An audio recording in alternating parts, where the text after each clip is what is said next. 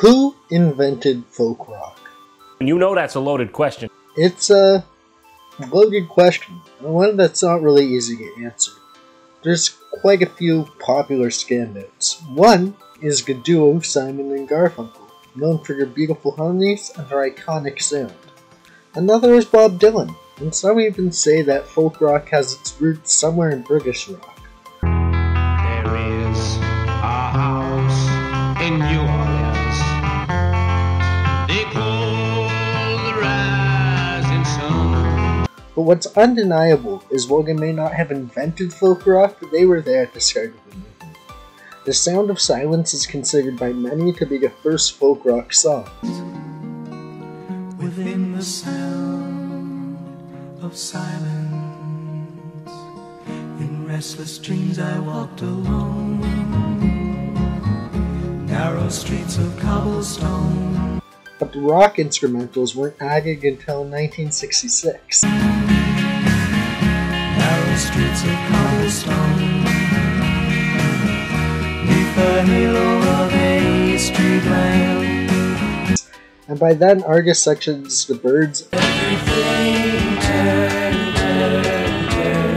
There is a season, turn, turn, turn. and Bob Dylan Johnny's in the basement mixing up the medicine. I'm on the pavement thinking about the government. A man in a trench coat, bad job laid off, says he's got a bad cough, wants to get it paid off.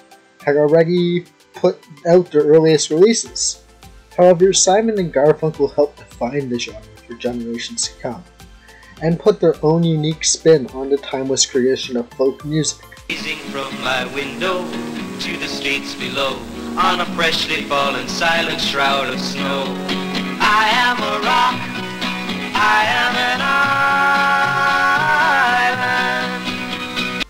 Including their iconic harmonies, which have forever changed the way the music sounds, were unique even at the time, unique to this day, and are just beautiful.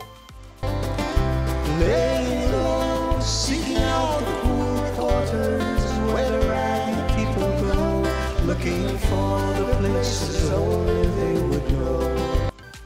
Today I'll be playing my own unique spin on the timeless tradition of Dutch desserts. Welcome to Rhythm and Foods, and today we'll be making Kruimelvlaai.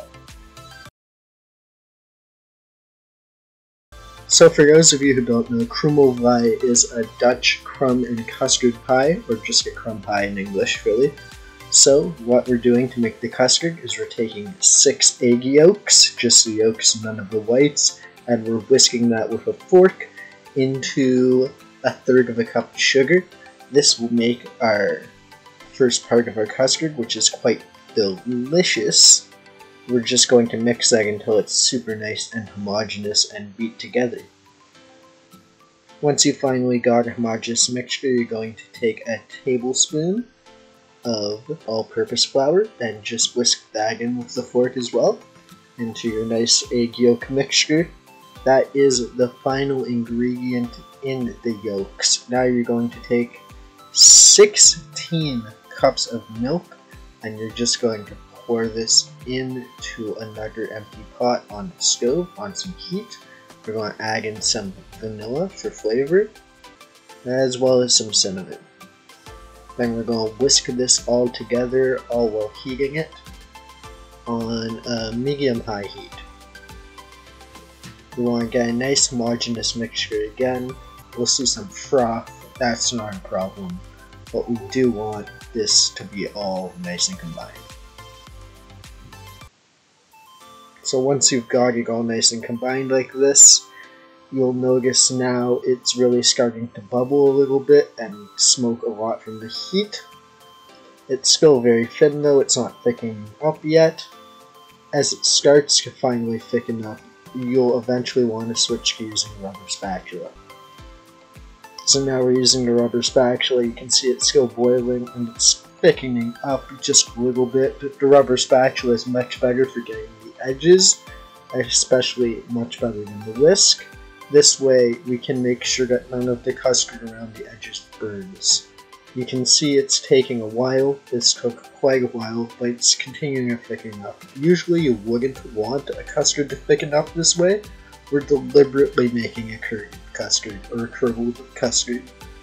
And this is because when it's made this way, the texture goes very well with the crumbs. It's not necessarily a traditional way to do it, but I find this has a much better texture to it, honestly, with the crumbs than a regular smooth custard. If you wanted to make a regular smooth custard, you would just take it off the heat and let it set prior to it curdling, and that would work just fine. But this will work even better in my opinion, especially for this particular dish. Now that the custard is ready, I should mention I made the pie crust in advance, so that's all ready to go, and there will be a link in the description for how it's done. Anyways, let's take a second to talk about Simon and Garfunkel. They are, of course, world famous. The second best-selling duo in history, only being beaten out by Oats.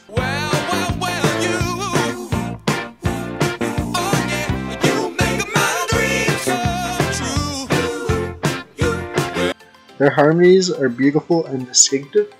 Their take on folk music has forever changed the genre, and their greatest hits illustrate this perfectly. Songs like the 59th Bridge Street song, Just kicking down the cobblestones, looking for fun and feeling groovy. and The Boxer. Lie, la, lie. Lie, la, la, la, lie, la, lie. Lie, la, lie. Lie, la, la, la, lie, la, lie, la, la, la, la, lie. Have a beautiful, happy, and upbeat energy that carries into better-known classics like Miss Robinson, God bless you, please, Mrs. Robinson. Heaven holds a place for those who pray. Hey, hey, hey. Hey, hey, hey. and Cecilia. Celia, you're breaking my heart. You're shaking my confidence daily. Oh, Cecilia, I'm down on my knees. I'm begging you, please, to come home. And make them groove even despite their lyrics. Hide it in a hiding place where no one ever goes. Put it in your pantry with your cupcakes. It's a little secret, just the Robinsons affair. But they also go into beautiful songs that evoke a more nostalgic and mellow feel, harkening even further back to their origins in folk. Standouts of this nature are America, It took me 4 days to hitchhike from Saginaw. I've come to look for America. and a personal favorite of mine, Homeward Bound. I'm sitting in the railway station, got a ticket for my destination.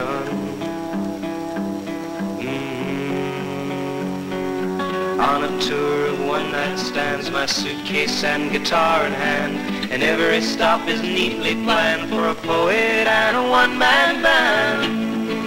Homeward bound.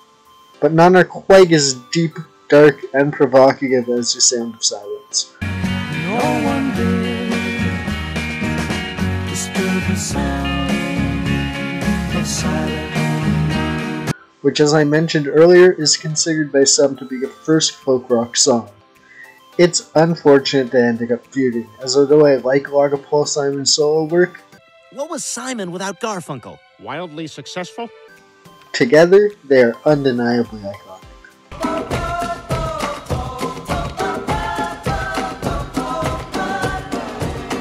Anyways, let's get back to the Kruimelvlaai. So we're going to put some icing sugar on the bottom of the pie crust, and then we're going to spread our custard on top of that into a nice even coat. I like to kind of mound it a little bit in the middle, so there's a bit of a raise there, but you don't have to do that. You just want to get it a nice spread like this. I thought this was a really nice covering. Then you want to bend it over and just pull in the little bits of crust around the edges. Then we're going to make the crumble, so we're going to start with a big handful of almonds. and just put those into a food processor with some oats. I'm going to grab some brown sugar, put that in as well, a few clumps, and shake in some crumbled up walnuts. This will be absolutely delicious, by the way. The nuts will roast on top of it. Normally you'd use a streusel for the crumbs on top, but I went with more of a crumble, the sort of crumble you'd see on apple crumble pie or something like that here in Canada. So this is, in my preference, an even better take on it, but not necessarily traditional, so keep that in mind. I also put a bit of breadcrumbs on top as well. Then I put it in the oven for 12 minutes. Now, for this entire 12 minutes, your oven will be at a temperature of 400 degrees Celsius. It's incredibly hot, and at this temperature it will cook fast. That's why it's in there for 12 minutes. This will make the pie crust nice and golden brown, which is what you're looking for. When it's golden brown, it's ready to go. This pie is delicious, it's super sweet, and the layer of nuts and crumble on top gets burnt and toasted to a delicious degree, and it really pairs with the album too. The album invokes a nostalgic feel, as I mentioned before, and so does this food. It's an old classic tradition, and I'm putting a new spin on it. And they took the tradition of folk music and they put their own spin on it. And their spin will be forever remembered. And I doubt that will happen with my spin on this, but one can only dream, you know? Anyways. I'm just a poor boy, and my story is seldom told. I mean, they are just delicious, so I had to go with a dessert for this. Their vocals are really beautiful in a pleasant way, and also it's happy. I couldn't make this something bigger, I couldn't make this something dark. Despite songs like The Sound of Silence, I think those really just speak to how innovative they were. People talking without speaking, people hearing without listening, people writing songs that voices never share. Which is why I did put some effort into making this different than the traditional recipe without making it something unrecognizable. And I really recommend you try it, because I think it turned out very good. Everybody liked it. Everybody I gave it to was like, damn, I don't know what Kruimelvlaai is, but this is the best Kruimelvlaai I've ever had. So as far as I'm concerned, I make the best Kruimelvlaai. Well, it's been 12 minutes, so you can take it out of the oven now. It looks really nice in there. You can see it's nice and toasted. I'm also going to put the remaining little bit of crumbs on top that weren't toasted, just to round out the flavors a little bit. The toasting of the nuts is absolutely delicious. It was without a doubt the best part of the dish. Like, the custard's good, everything else is good. The toasted nuts made this dish. And I put a couple pieces of white chocolate on to garnish. So there you go, a delicious Kruimelvlaai. This is absolutely incredible. It really tasted good. I posted on Snapchat. I took a cut out of it. I got myself a nice slice of this pie.